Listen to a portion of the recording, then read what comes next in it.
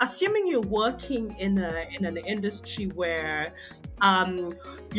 say there's a humanitarian crisis or refugees need to be, taken to a safe place, and time and urgency become a barrier to telling these stories in a way that's more respectful, right? Because you want the call of actions quickly. How then do you tell these stories in that context? We've been really tightening up around things like informed consent. I always say if you're having that conversation and it only takes a minute, you're not having an informed consent conversation, right? So, that should be a process that can take up to half an hour to really be fully informed. Now, in a humanitarian, fast evolving humanitarian situation, which I think you were just describing, that's often it's not possible to do that. For COVID, for example, we couldn't get, forms signed because you had to keep 6, distance away. And, you have to sort of think sometimes in slightly different ways. And one of the questions I think that we ask is, if this was an image or portrayal of your mother, your sister, your son, or your brother, would you be comfortable with doing, sharing this with the world? Is it, and I think it is about trying to really think about that connection piece, that human to human connection piece. And, we know that in humanitarian emergencies, people are often quite keen that the world is seeing what is happening. So I think that, there has to be that level of understanding as well. But it is about thinking about different factors around dignity and empowerment, for example. And often people can be in very undignified situations, such as a humanitarian emergency, but that doesn't mean to say you can't portray them in a way that is empowered. Absolutely. Thank you, Claire. Chilande, I saw you're taking notes. I'm assuming you're also, you wanted to answer some of these questions. No, I'm underscoring. I mean, in my mind, I'm just underscoring what Claire is saying, because in those types of situations that we often find ourselves in that moment, it becomes about instinct, right? You're acting on instinct, and that is driven very much by the values that you already have.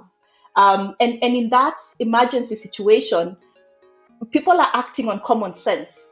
And so a lot of times when I'm preparing with folks here, we are always saying, first and foremost, we know that I don't know if we can continue to say that this is kind of an emergency in that sense, like it's unprecedented, because a lot of these crises that happen are things that have been happening over time. It's just that because we are always in a project mindset, we always imagine, right, we've dealt with that hurricane, right, we've dealt with that, famine, but we see these things are coming, right? We know that these things could come, and organizations don't do enough of these scenarios planning, forward-thinking planning to prepare themselves in a way that allows them to actually avoid some of those mistakes. There's some photographs that have been going out. Kenya, as you know, right now we are having famine, right, in Northeast Africa, Northeast. And so when I see, somebody sent me some very questionable photographs the other day to donate